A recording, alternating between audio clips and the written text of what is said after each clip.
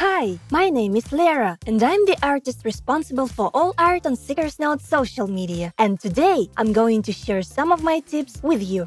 I wish I could have shared them with myself too. Let's get to it. Goal. You should have a deep understanding of what your main goal is. This goal will determine what the process is going to be like. For example, if you're drawing a character, you should understand their personality, habits, occupation, and setting. This will help you search for references and will make the result more believable. Rendering.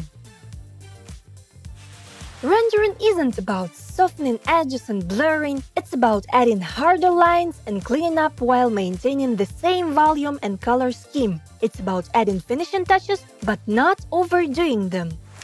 Draw consciously. When you're drawing, it's very easy to get distracted, especially if you're doing mundane things like adding flat colors. So you have to always concentrate on the painting process itself. Go from bigger to smaller. It helps with staying coherent. If you focus too much on smaller details, you might find out that the eye you were drawing for the last 2 hours doesn't look so good from further away or looks too out of its element. And the last one is stay healthy. It may seem like an irrelevant point while you're young, but trust me, you'll thank me later. Time passes way too quickly, and sooner rather than later, you might find that your spine hurts all the time, your eyesight is not like it's used to be, etc.